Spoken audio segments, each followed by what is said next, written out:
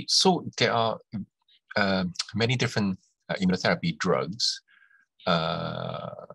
and increase or more and more cancers are now being treated with some form of immunotherapy at some point, especially in the stage 4 cancers.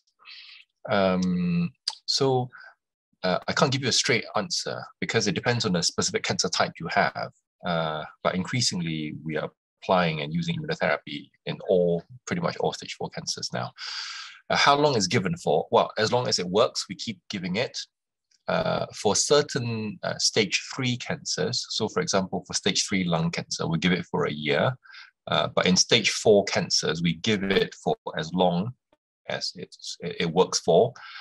And if it's still working at the 2-year mark, a lot of oncologists might have a discussion with their patients whether or not they want to have a treatment break at 2 years, stop the treatment for a while, do follow-up scans, and see what happens.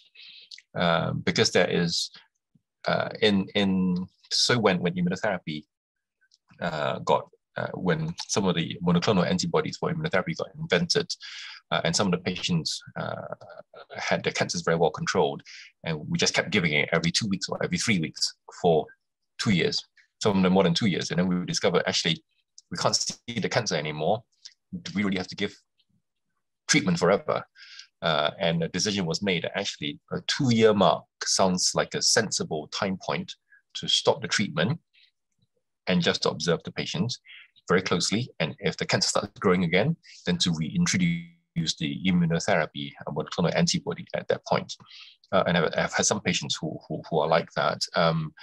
But it's you kind of need to talk to the patient, look at the type of cancer it is, and agree for treatment break. But the general principle is, as long as it's working, you keep going. Oke, jadi ada pertanyaan yang bagus banget ya. Ini pertanyaannya adalah tipe-tipe kanker jenis apa yang bisa diobati menggunakan imunoterapi, dan durasinya tuh berapa lama dan berapa sering frekuensinya. Ya, jadi Dr. Lee menjelaskan sebenarnya awal-awalnya hanya sedikit jenis kanker yang bisa diobati oleh imunoterapi. Tapi dengan perkembangan zaman ini, banyak sekali kanker-kanker yang jenis-jenis yang lain yang mulai bisa diobati secara efektif menggunakan imunoterapi. Terutama kanker-kanker dengan stadium lanjut ya, atau stadium 4 seperti itu. Dan tentunya imunoterapi ini akan bisa mengobati hampir semua jenis dari kanker yang ada. Ya, dan pertanyaan selanjutnya tadi, apakah berapa lama nih imunoterapi harus dilanjutkan? Patokannya seperti ini. Ketika imunoterapi ini efektif mengobati seorang pasien, ya digunakan terus. Patokannya itu dulu. Nah, tapi memang sebenarnya kembali ke masing-masing dari pasien. Ya, jadi jenisnya kankernya apa, bagaimana respon tubuhnya dan lain-lain. Itu yang menentukan pasien ini akan diobati dengan imunoterapi.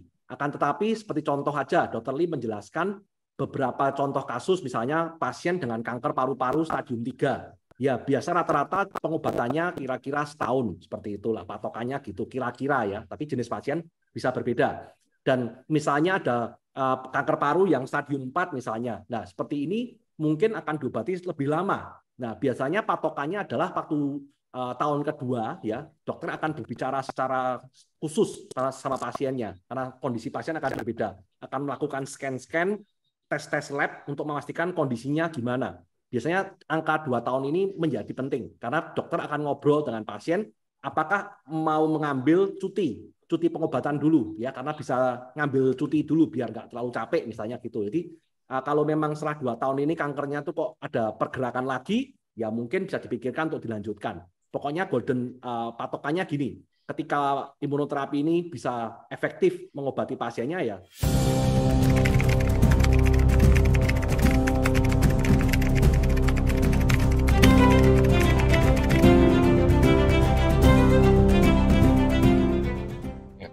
Lung cancer, yes, we use immunotherapy for lung cancer. In fact, it is very important as a treatment type for lung cancers. But in lung cancer, there are also many other treatment types. Some chemotherapy, some of them are tablet treatment, using tablet treatments that target specific mutations.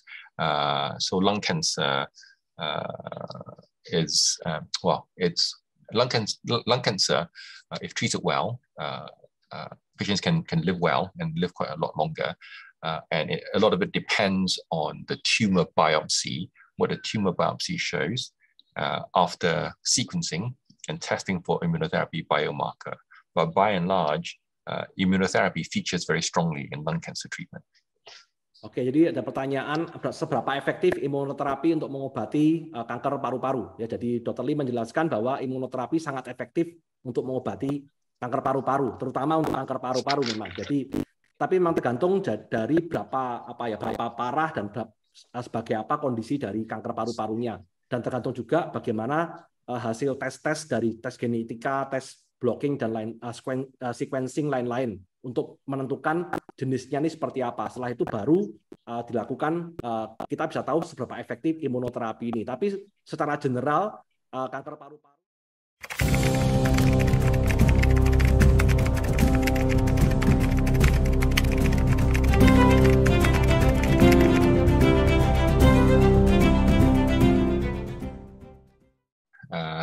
I would be very guilty is most of the cancers are related to lifestyle factors, and it is also true that the longer you live for, the more likely you are to get cancer because your body wears out, and when your body wears out, the genes in your cells also start wearing out. And when they wear out, they make mistakes, and these mistakes can create cancers, which is why the older you get, the more likely you are to get cancer.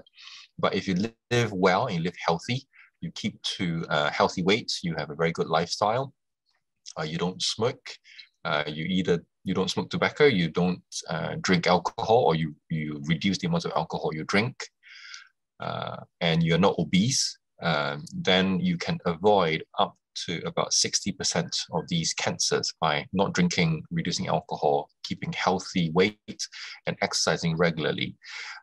And then there are some cancers that you can also prevent or reduce the chance of getting by doing health screening. So these cancers, like breast cancers, you can go for health screening with mammograms or breast ultrasounds. For certain patients, they may need breast MRI, depending on the family history. You can do colorectal screening with colonoscopy, fecal occult blood test.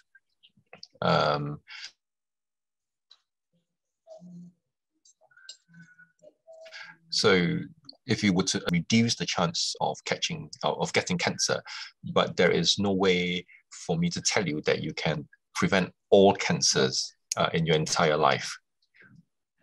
Oke, jadi ini ada pertanyaan, Dr. Lee, bagaimana suggestion-nya atau idenya untuk menghindari kita dari semua penyakit kanker. Ya, jadi Dr. Lee menjelaskan tidak bisa. Ya, jadi Dr. Lee juga nggak mungkin bisa menjelaskan bagaimana cara untuk menghindari semua jenis kanker. Tapi yang pasti Dr. Lee bilang bahwa kanker ini biasanya disebabkan oleh gaya hidup. Ya, jadi kebanyakan sebabnya adalah gaya hidup kita. Jadi selama kita itu punya gaya hidup yang sehat, makanannya baik, berat tubuhnya tidak terlalu berlebihan, tidak merokok, tidak mengkonsumsi alkohol, maka kita akan bisa menghindari kanker dengan kemungkinan lebih tinggi. Ya, jadi dan patut diingat, semakin panjang hidup kita, kemungkinan kita terkena kanker akan semakin besar karena semakin tua umur kita, kanker sel-sel tubuh kita itu semakin rusak ya, jadi semakin menua dan rusak. Ketika tubuh itu rusak, akan membuat kesalahan-kesalahan.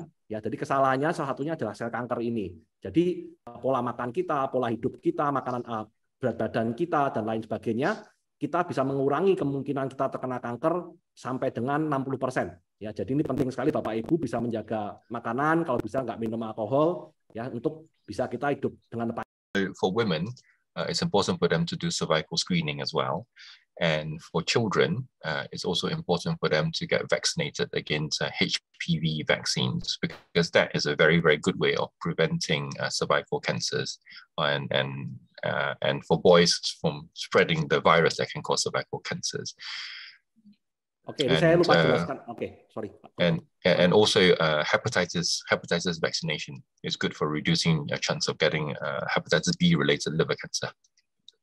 Oke, jadi saya kelupaan untuk menjelaskan hal yang kedua, Dokter Lee menjelaskan adalah cara yang kedua supaya kita bisa terhindar kanker adalah melakukan screening ya. Jadi screening ini penting sekali kita untuk bisa melakukan deteksi dini. Ya, ini penting sekali untuk kita bisa menghindari kemungkinan kita terkena kanker. Misalnya kita mencegah kanker perut dengan melakukan endoskopi dan kolonoskopi, mencegah kanker payudara dengan melakukan mamografi dan lain sebagainya. Dan untuk wanita-wanita, Dokter Lee menjelaskan bahwa kita seharusnya melakukan imunisasi ya, seperti imunisasi HPV ya untuk mencegah kanker serviks. Ya, kita kan nanti akan berhubungan dengan pria. Jadi kanker serviks akan cegah menggunakan vaksin ini, dan juga vaksin untuk liver kita untuk mencegah penyakit hepatitis itu juga sangat efektif sekali untuk kita terhindar dari penyakit kanker.